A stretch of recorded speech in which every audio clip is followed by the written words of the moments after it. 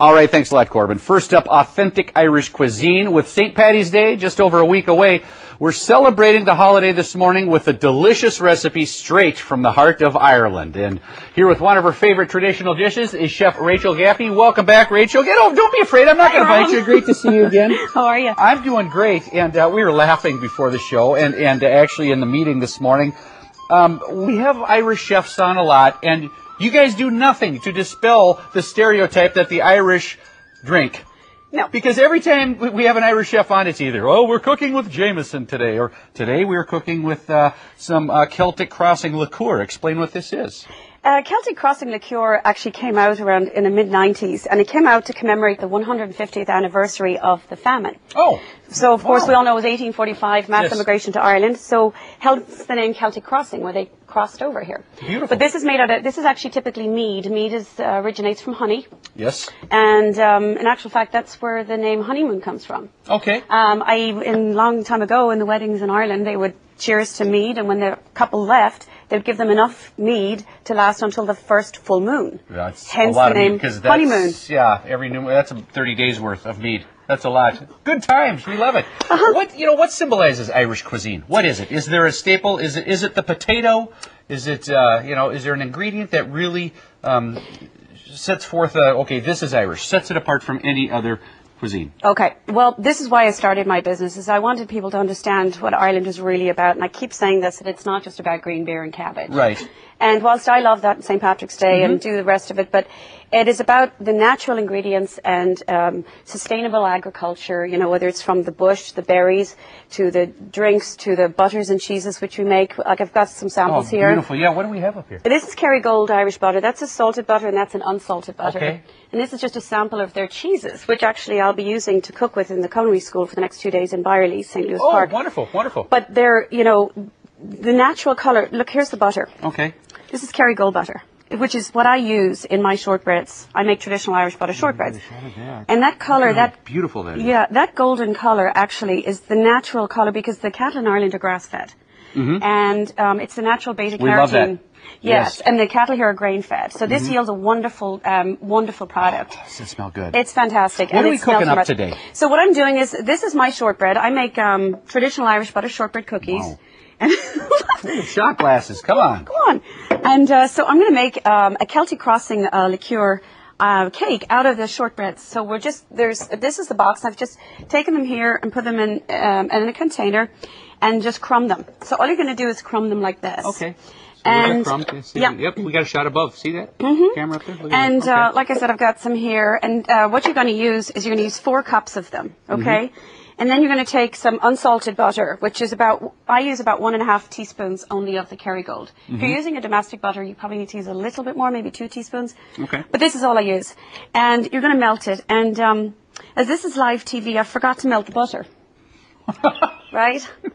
So, of course... put this away from her. That's what's going on here. You can't fool us, Rachel. Okay, so let's pretend it's melted. So here it's all melted and it's in here and it's all mixed, okay? Yeah. No, but you're going to use a 9-inch springform pan, okay? I've just used a smaller one here. This we have a finished product, don't we? We do. Okay, let's not worry about it. Let's just keep mixing. So all it would be is you put this in here, okay, with this melted, and you're going to pat it down. The recipe is actually on the website. But what you're going to do is do this, pack it down, and then you're going to put it in a preheated oven at about 325 degrees for approximately 7 or 8 minutes until this is golden. Okay. You take it out, keep it, leave it aside, and that's it, okay? And leave that here.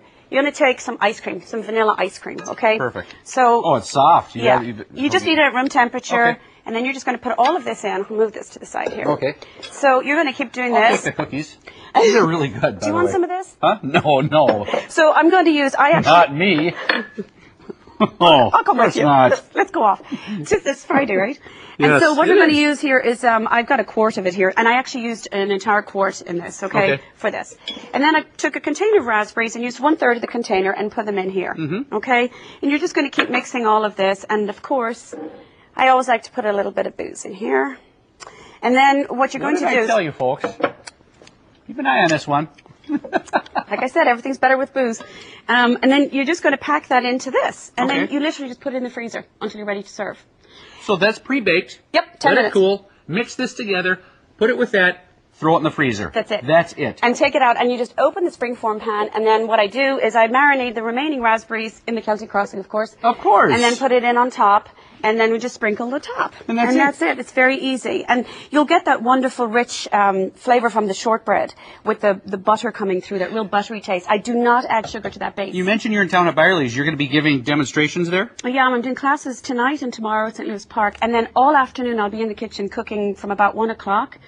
And you can come by and try some of the butters and cheeses, and you don't have to book for this. Okay, now all afternoon. Are you going to cook with the butters and cheeses? Are you going to make this? Are you going to demonstrate this again, or are you going to be doing other Irish dishes? I'm doing other ones. I'm actually doing a called lamb foilon. I'm doing a leg of lamb with an Irish whiskey marmalade. Of course, it's got Irish whiskey in it. She brought this cookbook with her, and I'm not making fun of Rachel. She brought up the fact, she's like, look at this cookbook. They all have booze in them. But that's why we love the Irish cuisine. I should have asked, I said, what symbolizes Irish cuisine? I should have just said booze, right? That's what you could have said. No, I'm sure there are some things in here that are alcohol-free as well. Yeah. One quick question. Sure. If you were going to make the cliché corned beef and cabbage, do you have any secrets for that? No. Just... It is what it is. I really don't. Well, the cabbage I'm very particular about. I only use the green cabbage. The kale. See, that's what I'm looking for. And the kale is really, really good. And when the kale is left over, when you boil that and chop it afterwards, you make colcannon out of it, which is mashed potatoes and leftover green cabbage chopped finely into it with a little bit of butter. Wonderful. Is it just us that celebrate St. Paddy's Day, or is it a big day over in Ireland, Oh, too? God, no, we celebrate it, too, but not the same way. We don't dye our rivers or any of that. It's a little bit more religious. It is, okay. In actual fact, my maiden name, as you know, is Gaffney. And this is quite embarrassing, really, but we hail back from the King of Ireland, Niall of the Nine Hostages, in the 300s. Wow. And our claim to fame was we kept St. Patrick hostage. So I got a lot of making up to do. Well, I think we'll start with this. There you go. Thank you so much. Not Great at to all. see you again. See you, Rob. You bet. For a copy of today's recipe, send a self-addressed stamped envelope to the address on your screen, or you can log on to our website, showcaseminnesota.com, and search under the dessert category. For more great recipes, check out Rachel's celebration of Irish Fair cooking classes. There's one tonight at 7 and one tomorrow at noon, both at the Byerly's in St. Louis Park. For more information, log on to Showcase.